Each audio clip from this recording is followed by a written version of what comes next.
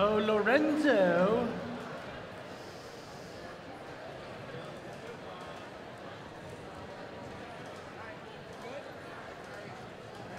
All right, Lorenzo's done with his chat. 3, 2, 1, launch. And here we go, better late than never, as this match begins with autonomous action from both sides. Red and blue both able to get their rotors turning before the 15 seconds are up. It's going to be an even match with 75 points across the board. Over 2 minutes for these teams to settle the score on their own. The drivers have control. It's your local team, the Sonic Squirrels, who have a gear in their possession for red at the base of their airship. The Squirrels line up, and their expert driving skills pop the gear right on. Pilots already have possession for red.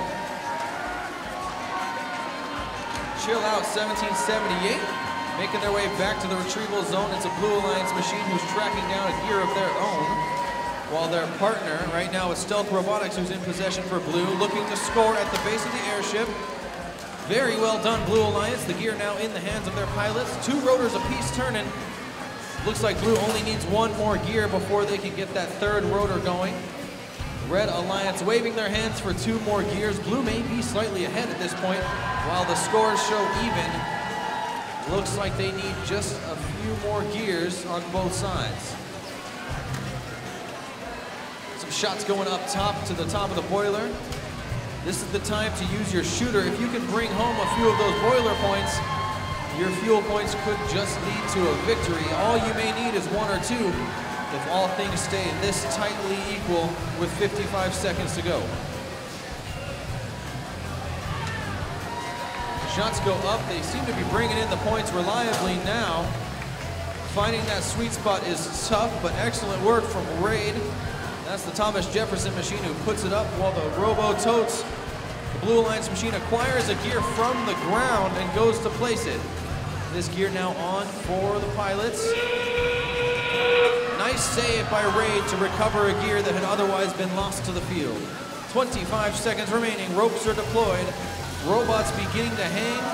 Blue Alliance gonna have to work hard and get everyone in the sky with 15 seconds to pull it off. Red's got 2 bots.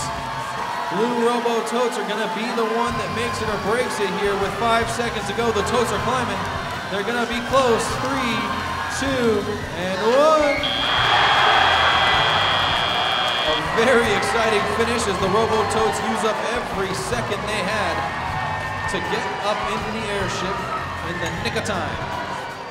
We're gonna double check your scores.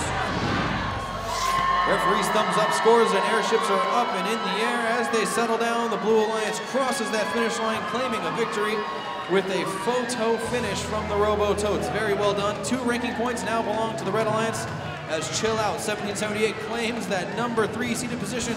They advance 1 step further towards the top with just a few matches to go.